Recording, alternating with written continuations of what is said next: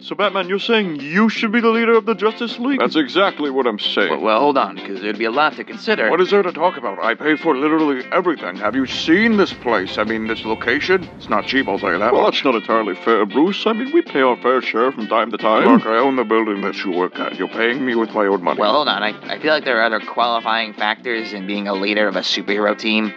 You know, like superpowers. Oh, you really don't want to go down that route. Well, he's got a point there. Yeah, well, what good are powers if their weaknesses outweigh them tenfold? Here we go again with the kryptonite. Bruce, it's a very rare stone. Rare my ass. Everyone has one, Clark. A purse snatcher I stopped the other day had like 3 of them on it. Well, I admit it's become a bit of a It problem. used to just be the green one, but now there's all these other ones. There's the red one, the black one, the pink one. We don't talk about the pink one. He's got you there, Clark. Like you're any better.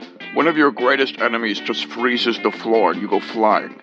You're a seasonal superhero. And your weakness is the color yellow. Wait, are you serious? Yeah, so what?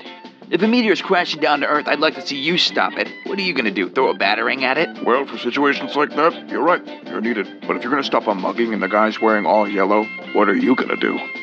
Fuck you, Bruce. Here's what I thought. All right, Bruce, we get it. You're pretty cool, but what about Wonder Woman? I mean, she doesn't have any real big weaknesses. Yeah, but I mean, come on, guys. She's a woman. How did the meeting go, Batman? I didn't even want to be in this stupid group anyway.